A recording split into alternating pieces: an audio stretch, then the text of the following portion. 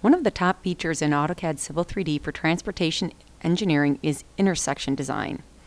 Intersection modeling is automated and wizard-driven, and the result is a full corridor model with dynamic offsets and profiles and dynamic curb returns and profiles. To demonstrate the power and ease in which intersection models and the resulting full roadway corridor can be generated, we'll look at a project that includes the reconstruction of a county road,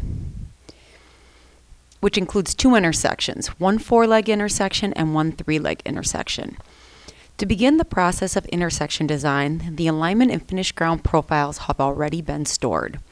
Let's start by looking at the 4-lane or the 4-legged intersection. To initiate the intersection command, we'll select it from the ribbon, and we're being prompted for the intersection point, which we'll also select. And then the next prompt is for the main road alignment. So we'll select it from the drawing here. With that, the intersection wizard is shown. And the first page of the wizard enables you to specify general information about the intersection. So things like the intersection name. We're going to call this one 4-leg so we can differentiate them. The intersection marker style, the intersection label style, and then the intersection corridor type.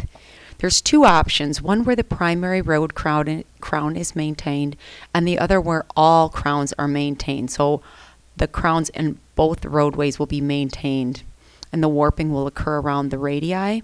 Otherwise, the primary road keeps its crown maintained and the side road elevations will be warped to fit into that. On page 2 is the Geometry Details page, which enables us to create offset and curb return alignments that are dynamically linked to the parent alignments and the intersection models. The offset alignments are defined here. So we can either choose to use an existing alignment or one that's not, and if we don't use an existing alignment, we specify the offset value. You'll notice that inside this dialog box, I know which alignment is which by highlighting it in the dialog, and it's highlighted in my drawing as well. I also can specify curb return parameters. So these are things like the curb return type. Default is circular fillet, but you can also do a 3-centered arc or chamfer, and it gives you a little display of what that would look like. You also are given visual cues in the drawing so that you know exactly which quadrant you are entering the information for. Turn lanes can be added as well, though we're going to start with no turn lanes. Lastly, you can elect to generate dynamic profiles. So with this option specified, the elevation of the new profiles will automatically be locked to the parent roadway. So here you just need to specify things like the slopes of the lanes. So here's your crossfall from the center line, which would be -2%. You can also use existing profiles, and again, you can see that you're given visual cues in the drawing when the different alignments are highlighted.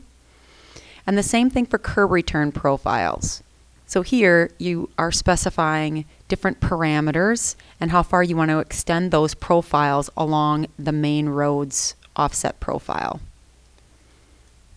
Now on page 3 is the corridor regions page, which enables you to create a corridor when the intersection object is created.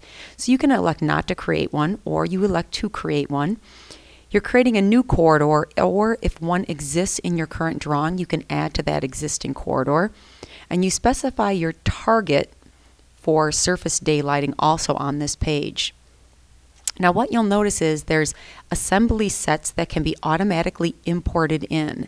So if we browse to my assembly sets, I have some assembly sets set up for different types of intersections. So the one that we're going to be using has curb and gutter, but then there's also some set up for use with various types of shoulders and different types of intersections.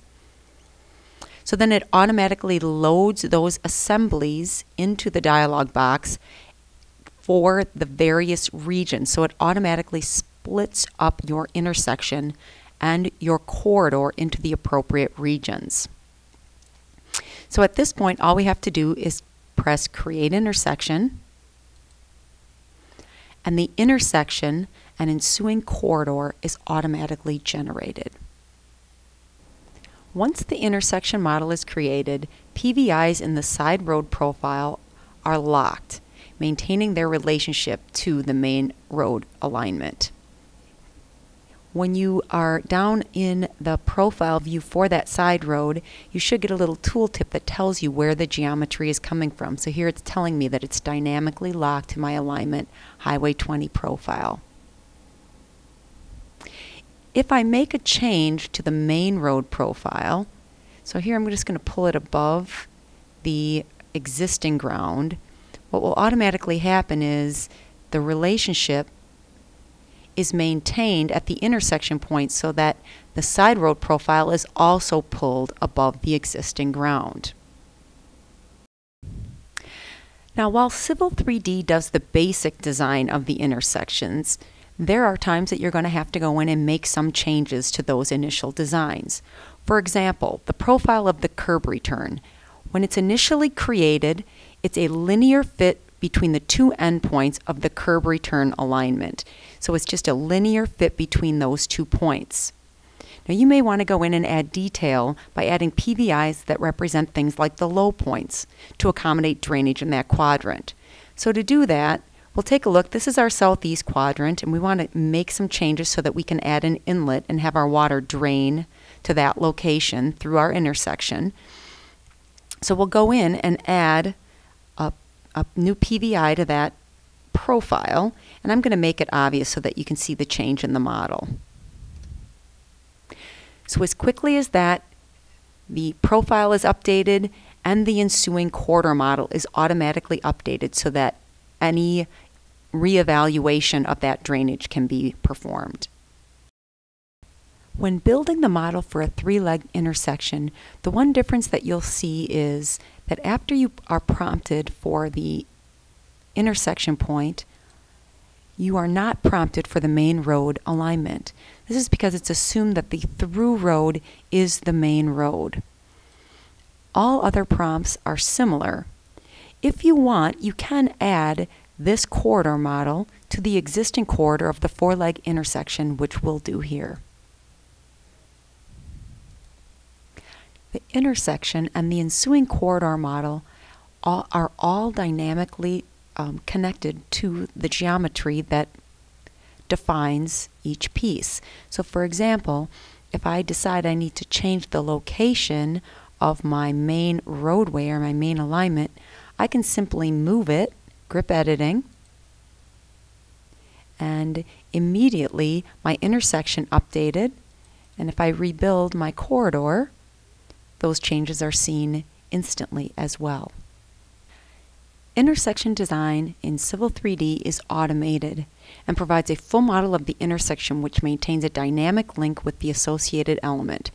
For this reason, intersection design in Civil 3D is a top 10 feature for transportation engineering.